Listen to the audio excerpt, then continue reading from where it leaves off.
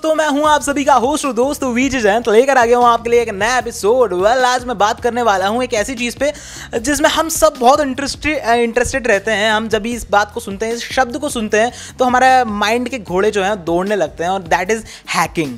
Hacking बहुत ही common शब्द हो गया हम सभी के बीच में, और जब भी हम हैकिंग सुनते हैं तो हमारे दिमाग में व्हाट्सएप, फेसबुक, उसके ऊपर हमारा डाटा, कहीं वो डाटा लीक तो नहीं होगा, ये सारी चीज़ें हमारे माइंड में आती है। लेकिन इस चीज़ में करियर भी होता है। नहीं, मतलब ये नहीं बोल रहा हूँ कि आप किसी का अकाउंट हैक करें और करियर बनाएं। इसमें अगर आप एथिकल रूप से इस चीज़ को करते हैं तो इसके अंदर बाकायदा करियर होता है, अच्छी जॉब्स होती हैं, जॉब अपॉर्चुनिटीज़ होती हैं, और साथ में कैसे इसे किया जाता है आज हम उसी चीज़ के ऊपर बात करने वाले हैं। सो आज हम एथिकल हैकिंग पे बात करेंगे, और मेरे साथ में यहाँ पर सर हैं सचिन वर्मा जी, जो काफ़ी टाइम से हैकिंग सिखा रहे हैं। तो सर, सबसे पहले welcome to our show. Thank you so much. So sir, मैं जानना चाहता हूँ what is exactly ethical hacking, क्योंकि हैकिंग जब भी शब्द हमारे माइंड में आता है तो व्हाट्सएप पे, फेसबुक पे लोग के अकाउंट हैक करना या फिर हैक किए जाना, कई बार हमारे अकाउंट हैक हो जाते हैं। सो ये चीज़ हमारे माइंड में आती है, लेकिन एथिकल हैकिंग क्या होता है? सबसे पहले तो आप हैकिंग समझिए। हैकिंग इट मीन्स कि any kind of computer system और नेटवर्क जिसे आप अनऑथराइज या बिना परमिशन के एक्सेस करते हैं। फॉर एग्जांपल, आपके पास स्मार्टफोन है, यदि मैं उसे आपकी बिना परमिशन के एक्सेस करता हूँ, इस कॉल हैकिंग। यदि आपने लीगल डॉक्यूमेंट में मुझे रिटन में दिया है कि आप मेरे डिवाइस को आप चेक करके बताइए कि वो सिक्योर है या नहीं है, इस कॉल एथिकल हैकिंग। मतलब मेरे पास लीगल डॉक्यूमेंट में आपने राइट करके दिया है कि हाँ, आप मेरी डिवाइस को चेक करके बताइए वो सिक्योर है या नहीं, इस call ethical hacking. Okay, ethical hacking वह होता है जो कि परमिशन लेकर किसी की चीज़ को हैक किया जाए, किसी के सॉफ्टवेयर को हैक किया जाए, तो एथिकल हैकिंग होता है। सर, अगर मैं बात करूं कि एथिकल हैकिंग कितने काम आता है, कहाँ कहाँ इसे यूज़ किया जाता है, मतलब केवल व्हाट्सएप, फेसबुक तक इसका सीमित नहीं होता, बल्कि बड़े बड़े सॉफ्टवेयर होते हैं जिसको क्रैक करना पड़ता है। कई बार ऐसी सिक्योरिटीज़ होती हैं जिसके कारण क्राइम हो जाते हैं, लेकिन उस टाइम जब हम सॉफ्टवेयर को क्रैक करते हैं तो हमें पता चल जाता है कौन क्राइम कर रहा है, कहाँ से क्राइम कर रहा है। सो क्या वहाँ पे ये यूज़ होती है और कहाँ कहाँ ये यूज़ होती है? देखिए, एथिकल हैकिंग जो होती है बेसिकली हम 3 पार्ट में से डिवाइड करते हैं। First one is network security, second one is web security, और third one is digital forensic. First one is network security. It means किसी भी एक एंटरप्राइज नेटवर्क को आप एग्जांपल के तौर पर आप ले सकते हैं। फॉर यदि आपका चैनल है तो उसका एक एंटरप्राइज नेटवर्क होगा जिसके अंदर सारे कंप्यूटर सिस्टम्स कनेक्टेड होंगे। उस नेटवर्क के अंदर यदि कोई अनऑथराइज पर्सन आ जाता है तो वो क्या उस नेटवर्क का किस तरह से डेटा को यूटिलाइज कर सकता है, उससे हम किस तरह से सिक्योर कर सकते हैं, इस कॉल नेटवर्क सिक्योरिटी। दूसरा कि कोई वेबसाइट है, ई कॉमर्स वेबसाइट है जिस पर आप जाके शॉपिंग करते हैं, उस वेबसाइट को किस तरह से हम सिक्योर कर सकते हैं, उस वेबसाइट पर किस तरह से अटैक लगते हैं, हम उनसे कैसे डील कर सकते हैं, इस कॉल वेब सिक्योरिटी। और यदि किसी के साथ कोई साइबर क्राइम अटेम्प्ट हो जाता है तो आप किस तरह से उसे एनालाइज करके, डेटा फॉरेंसिक करके आप उस पर्टिकुलर पर्सन तक पहुंच सकते हैं, इसको साइबर फॉरेंसिक। ये 3 फील्ड होती है जिसके अंदर स्टूडेंट्स अपना करियर बिल्ड कर सकते हैं। ओके, मतलब नेटवर्किंग, वेब और जो सिक्योरिटी होता है हमारा, वो साइबर क्राइम से रिलेटेड। सर, अगर मैं साइबर क्राइम की बात करूँ तो हमारे इंडिया में बहुत ज़्यादा साइबर क्राइम होते हैं। यानी कि अगर मैं पिछले साल की 2017 की बात करूँ तो शुरुआती 6 महीनों में करीब 25,000 से ज़्यादा केसेस दर्ज हुए थे साइबर क्राइम के, और ये लगातार बढ़ते ही जा रहा है। सो क्या एथिकल हैकिंग इन सब चीज़ों पर रोक लगा सकता है, और अगर लगा सकता है तो कैसे? देखिए, जो साइबर क्राइम बढ़ने का रीज़न है कि जो अवेयरनेस है वो कम है। जब किसी चीज़ में अवेयरनेस कम होती है तो क्राइम अटेम्प्ट होता है। फॉर एग्जांपल कि आपके पास एक कॉल आता है और आपसे कहा जाता है कि आपका OTP हमें बताइए, ATM पिन हमें बताइए, कार्ड नंबर हमें बताइए, और आप बता देते, तो ये साइबर क्राइम तो होना ही है। इससे बचाने का रीज़न है, एक तरीका है, इसको अवेयरनेस। हमें अवेयरनेस सब तक पहुँचानी होगी। ओके, पहली चीज़ कि आप अवेयर करें सबसे। जनरली क्या होता है कि व्हाट्सएप, फेसबुक हैकिंग ये फ़नी गेम होते हैं जो कि ब्लैक हैट हैकर्स करते हैं। ओके, ये एथिकल हैकिंग का पार्ट नहीं है। ओके, तो इनसे बचने का तरीका एक ही, वो है अवेयरनेस। आप अवेयरनेस रखिए तो आप साइबर क्राइम को डिक्रीज़ कर सकते हैं। जैसे जैसे डिजिटल इंडिया ग्रो कर रहा है, वैसे वैसे डिजिटल क्राइम भी ग्रो कर रहा है। तो इससे बचने का रीज़न बस एक ही रास्ता है, अवेयरनेस। आप अवेयरनेस फैलाइए, आप अपने आप को भी प्रोटेक्ट कर पाएंगे और सबको भी कर पाएंगे। फॉर एग्जांपल कि आप यदि एंड्रॉयड फ़ोन यूज़ कर रहे हैं तो पहली चीज़ कि आप यदि किसी लिंक को फॉलो करते, वो कोई ऐप डाउनलोड करती है, तो आपको डाउनलोड नहीं करना है। फॉर एग्जाम्पल, आपके पास एक मैसेज आया कि यू विन iPhone 10, आप आईफोन जीत सकते हैं, आप इस ऐप को डाउनलोड कीजिए। यदि आपने उस ऐप को डाउनलोड कर लिया तो आपका विद इन द सेकेंड वो डिवाइस हमारे कंट्रोल में आ जाती है। Okay, we can read the message, we can listen voice around all of you, then we can see the images and also we can click the images. यानी कि सारा जो media होता है हमारे सेल के अंदर, हमारे फ़ोन के अंदर, वो सारा की सारा वो उनके कैप्चर कर लेते हैं वो लोग देख सकते हैं हमारा सारा की सारा पर्सनल डाटा। बिल्कुल, वो तो एक छोटा सा आपको मैंने एग्जांपल बताया कि जो आपका मीडिया वो तो हम एसेस कर ही लेंगे। फॉर एग्जांपल आपकी जेब में एक स्मार्टफोन है, उसे मैं अभी एसेस कर लूँगा और हमारी जो बातें चल रही है वो उससे मैं सुन सकता हूँ। मतलब बिना कॉल के मैं उस सेल को एक्सेस कर लूँगा, उसका जो माइक है वो इनेबल करके हमारी दोनों की बातें उससे मैं लिसन कर सकता हूँ। इट मीन्स आप किसी के साथ प्राइवेट मीटिंग में हैं तो we can listen the voice. और मतलब ये तो बहुत डेंजरस है एक तरीके से। बिल्कुल बहुत डेंजरस है। साथ ही साथ आपकी जीपीएस लोकेशन, आपकी images, we can click the image, we can record the image, we can send the message also, we can you can say आपके कंट्रोल में हो जाता है। जो भी स्मार्टफोन है वो पूरा हमारे कंट्रोल में आ जाता है। ओके, तो इससे बचने का एक ही रास्ता है अवेयरनेस। आप अवेयरनेस रखिए। देखिए, nothing is free is this world. आप हमेशा ये ध्यान रखिए कि आपको फ्री में कभी कुछ नहीं मिलता है। आपके पास मैसेज आता है कि आपको ये फ्री में पर्टिकुलर डिवाइस मिल रही है या फिर पर्टिकुलर प्रोडक्ट मिल रहा है, आप उसके फॉलो करके उस लिंक पे जाते हैं, लेकिन वो ऐसा नहीं होता है। ओके, आप लिंक पे जाने के बाद आपको लगता है कि हुआ कुछ भी नहीं, लेकिन उसने आपकी डिवाइस एक्सेस कर लिए।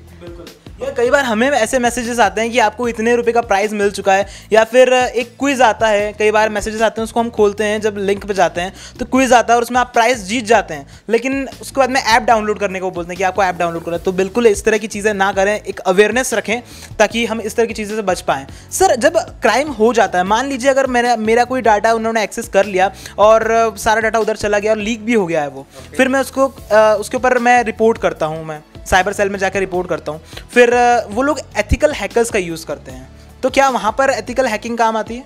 बिल्कुल वहाँ काम आती है। पहली चीज़, जो हमारी इंडियन पुलिस है या एमपी पुलिस है, काफ़ी एडवांस है इस मामले में। ओके, उनके ऑफिसर्स खुद ही इस काम के लिए अवेलेबल है कि वो ये काम कर सकते हैं। ओके, उनकी खुद की फॉरेंसिक लैब है। यदि आप क्राइम आपके साथ हो जाता है तो आप एमपी पुलिस में जाके कंप्लेंट रजिस्टर करा सकते हैं। हमारी एमपी पुलिस, इंडियन पुलिस इसके साथ अच्छे से डील करती है और एडवांस लेवल पे डील करती है। अब ऑलवेज ये माइंड में रखिए कि डिजिटल क्राइम कितना भी एडवांस लेवल पे क्यों ना किया गया हो, एवरीवन कैन ट्रेस आउट। बिल्कुल, हाँ, जो हमारी टीम है, जो फॉरेंसिक टीम है, वो बिल्कुल उन्हें ट्रेस करती है और होते भी है। ओके, तो पहली चीज़ तो यही है कि कोई भी कितना भी बड़ा क्राइम क्यों ना हो, वो ट्रेस ज़रूर होगा।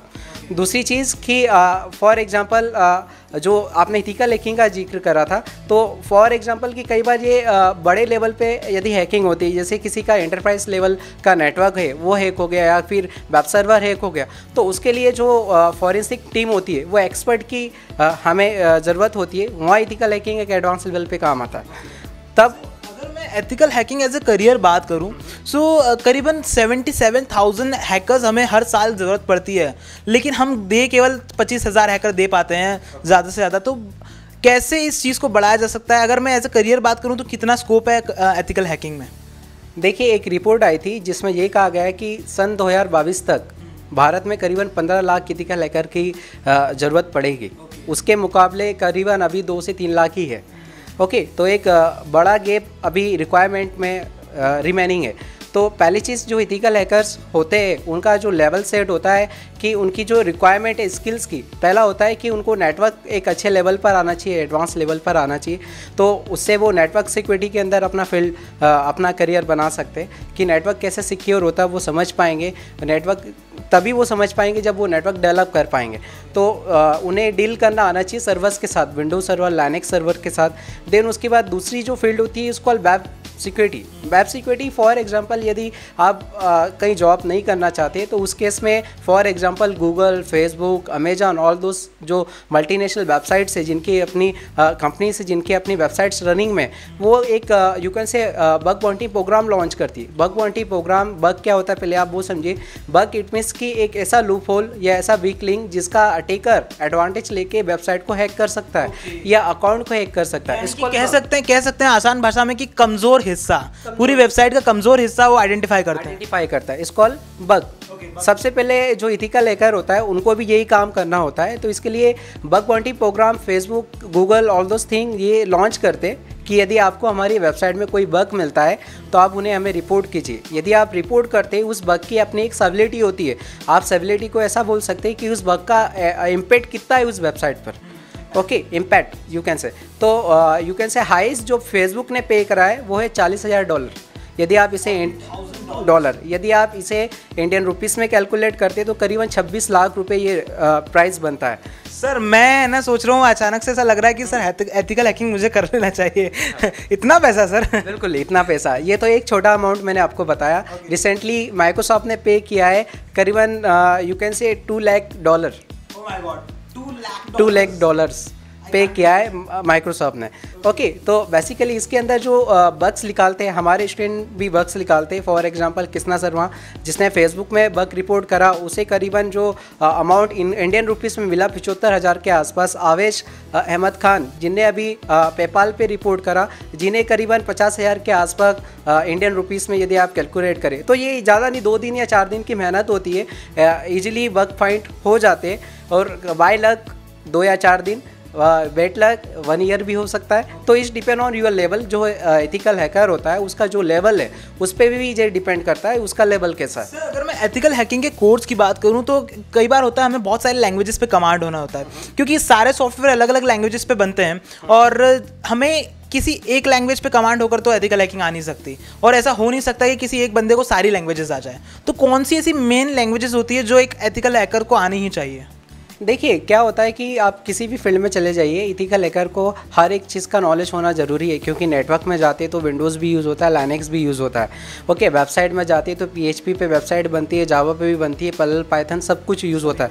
तो हर पर्सन को सारी लैंग्वेज या सारी टेक्नोलॉजी ये रिक्वायर्ड नहीं है, एटलीस्ट उसे बेसिक कंसेप्ट पता होना चाहिए। यदि आप लैंग्वेज की बात करें, यदि आपको C लैंग्वेज अच्छे से आती है तो C के बिहाफ पर आप PHP, पर्ल, पाइथन में कमांड करके अपना एथिकल हैकिंग में अच्छा एक करियर सेट कर सकते हैं। ओके, तो एथिकल हैकर को बेसिकली जो नीड होती है वो होती है स्क्रिप्ट्स और पाइथन की। Okay, it means cell script, bash script, then Python language. इससे क्या होता है कि जो एथिकल हैकिंग के टूल्स होते हैं उन्हें ऑटोमेट किया जाता है। मतलब हम मैनुअली नहीं करेंगे, हम उसे बस एक गाइड कर देंगे, वो सारा टूल जो भी टूल है हमने बनाया है वो हमारा काम करके हमें दे देगा। मतलब हमारे काम को स्मार्टली करने के लिए, ऑटोमेट करने के लिए हम लैंग्वेजेस का यूज़ करते हैं। जैसे आपने भी बताया था हमें कि कई बार बैड लक होता है तो 1 साल भी लग जाता है, गुड लक होता है तो 2 दिन में आप बग फाइंड कर लेते हैं, सो उसके अच्छे पैसे मिलते हैं, लेकिन वो एक सिक्योर जॉब नहीं है। लेकिन आजकल जो कंपनियां हैं जैसे फेसबुक, व्हाट्सएप है, आजकल इंस्टाग्राम है, इस तरह की कंपनियां एक सिक्योर जॉब भी अपॉर्चुनिटी दे रही है। तो इंडिया में कितना स्कोप है, कितनी अपॉर्चुनिटी सामने आने वाली है? देखिए क्या होता है कि अब डिजिटल इंडिया का दौर है, हर चीज़ डिजिटल हो रही है। तो जब टेक्नोलॉजी बढ़ेगी तो टेक्निकल अटैक्स भी लगेंगे।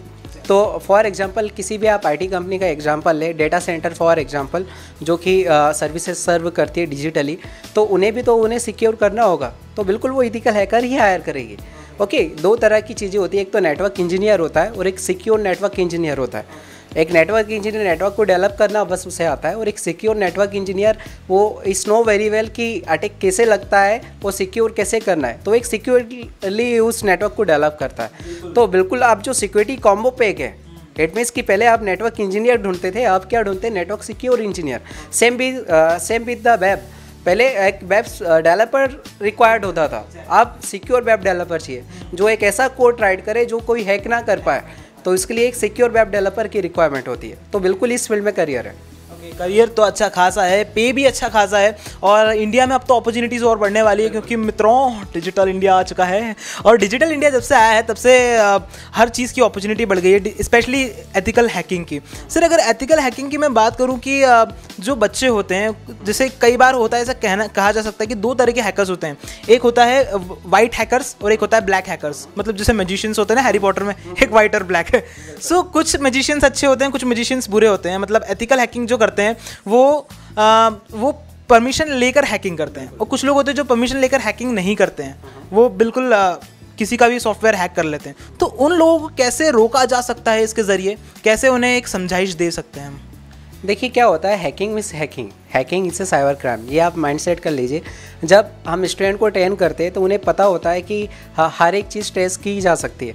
तो हमारे जो स्टूडेंट्स होते हैं या जो भी साइबर क्राइम या जो you can say information security field से रिलेटेड होते हैं, वो कभी भी राउंड ट्रैक नहीं जाते।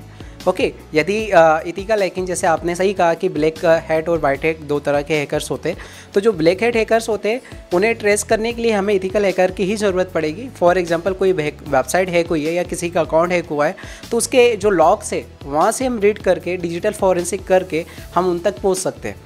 ओके पूरी ट्रांसपेरेंसी रहती है, राइट। और किसी भी तरह की अगर आप इलीगल एक्टिविटी करते भी है ना, तो वो सारा डाटा सिक्योर्ड होता है, पूरा रिकॉर्डेड होता है। तो अगर आप एक एंड पे क्राइम कर रहे हैं तो दूसरे एंड से उसको रिवर्स इंजीनियरिंग की जा सकती है और आपको पकड़ा जा सकता है, आप कहीं से भी क्राइम कर रहे हो। सर, आज इतनी सारी बातें बताने के लिए, इतनी सारी अपॉर्चुनिटीज़ के बारे में डिस्कस करने के लिए थैंक यू सो मच, बहुत शुक्रिया। Thank you so much. सो आज हमने जाना कि कैसे ethical hacking as a career भी आप ले सकते हैं और इंटरेस्ट के हिसाब से भी आप कर सकते हैं, ताकि आपको कहीं बग फाइंड करना हो या कुछ करना हो तो आप अच्छे खासे उससे पैसे कमा सकते हैं। और हैकिंग का मतलब केवल ये नहीं होता किसी का सॉफ्टवेयर हैक कर लिया, हैकिंग का मतलब आजकल करियर भी हो सकता है। सो आज इतनी सारी चीज़ें हमने बात करी। आपको मेरा ये शो कैसा लगा आप मुझे बता सकते हैं feedback@gmail.com पर। टिल देन मेरा जाने का वक्त हो गया है। Signing off, this is your Vijay Jayant with camera person Mahesh Singh ji. But you guys keep watching HBTV Yuva, क्योंकि जमाना है वी द यंगस्टर्स का।